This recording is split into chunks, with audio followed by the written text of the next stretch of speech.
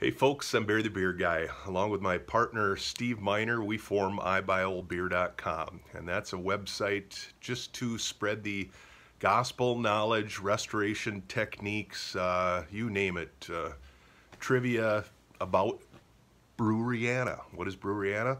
Old beer stuff related to the serving, dispensing, advertising of beer. Tap knobs, signs, photos, uniforms, documentation, you name it. If it involved beer, we enjoy it.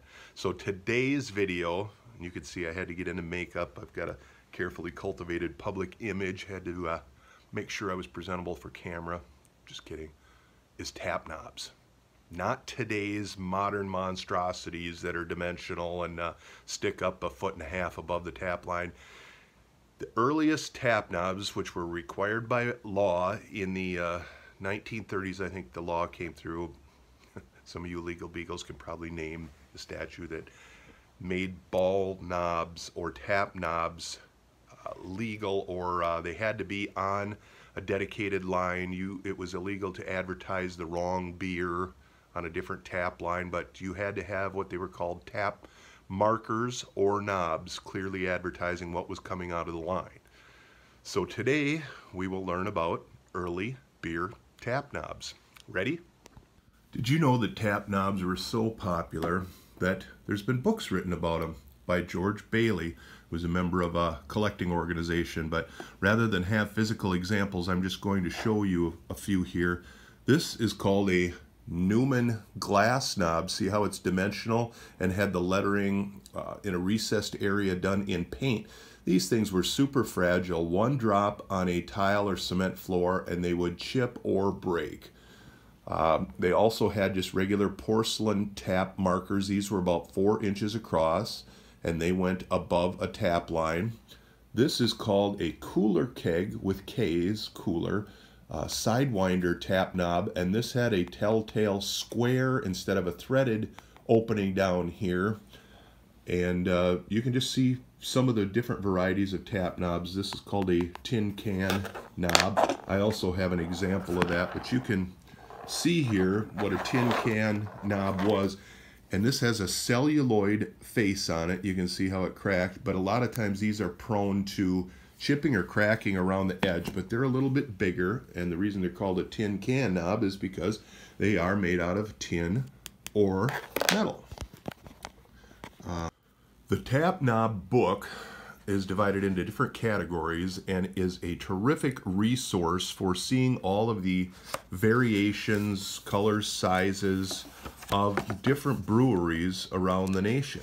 And like I had said earlier, most of these ball knobs were made in the 1930s and 40s. And you can see from different breweries, Philadelphia, when it was made, a relative rarity rating. But I'm just going to go through here. Some examples only exist in a tap knob face. There's another one that's just a face of a tap knob. Here we go to cooler keg knobs, and you can see their kind of distinctive shape. They're tilted slightly because they went on the tap line at an angle. Here's the sidewinder knobs. These are Dacaware knobs. These I am very fond of and do collect. They have a convex face, and as you can see, with the paint or advertising being on the front, they sustained most of their wear on the face, and they were not real durable.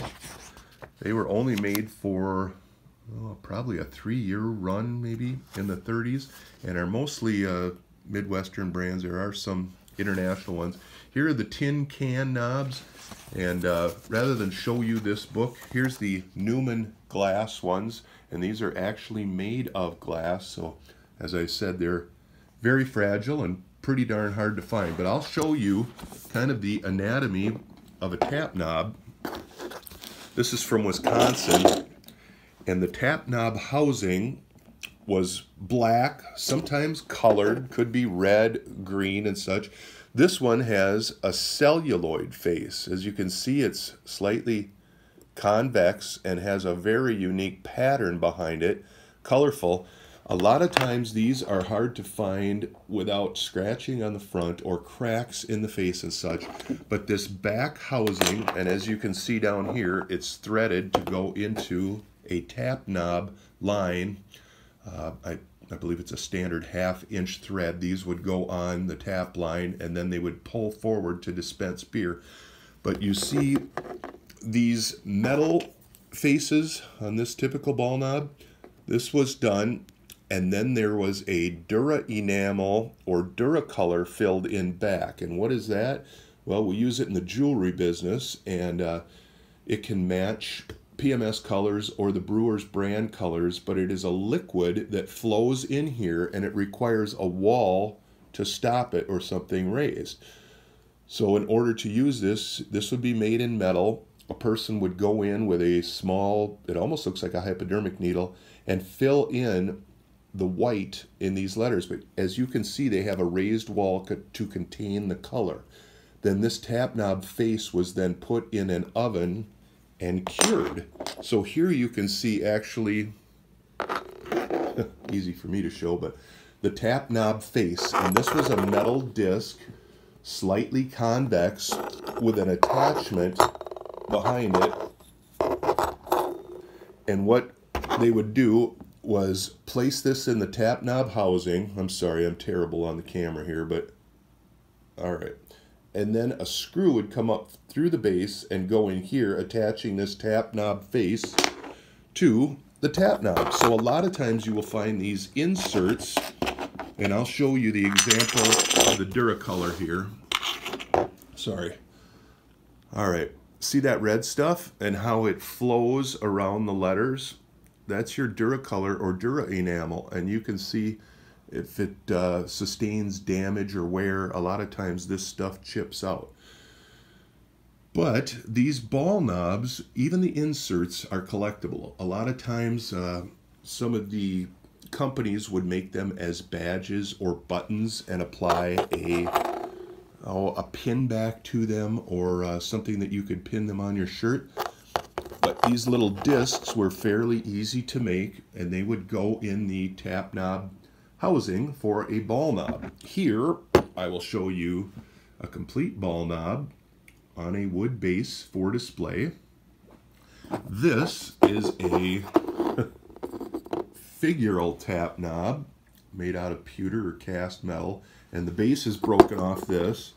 Like I say, I'm just concentrating on the older tap knobs here. And then here we have examples of 1950s knobs, and as you can see, they changed direction here. This is kind of a crossways rounded rectangle. These are two from Minnesota, Royal 58 from Duluth, and Fountain Brew from Wisconsin. But those are acrylic tap knobs, and as you can see, they're double faced, so the consumer and the bartender could both see the brands on these.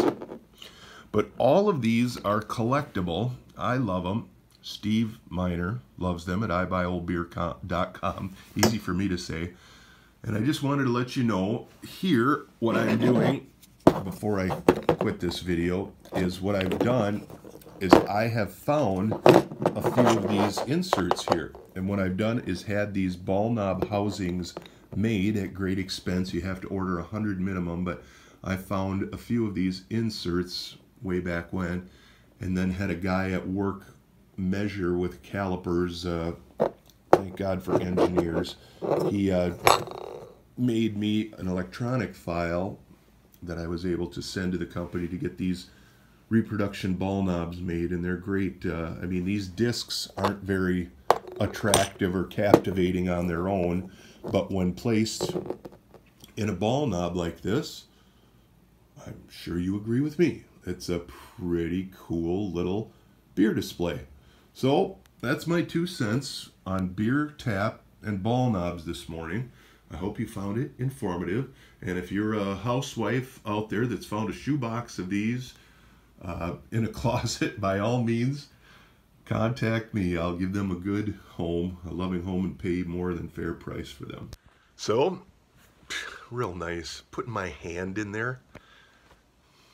I wish we had a video crew here that could do a better job than me with my phone sitting on my couch in the morning. I've got some coffee to drink here. I hope you found that video somewhat informative. Like I say, if you come across tap knobs, have questions on them, I don't know if you're serious enough to buy the book, but you can contact me, the guy with the book. I can look up the information and let you know more about them. I'm Barry the Beer Guy from Ibuyoldbeer.com. We're nuts about brewery and old beer stuff. So if you have questions, contact us. We'll let you know. Have a good day.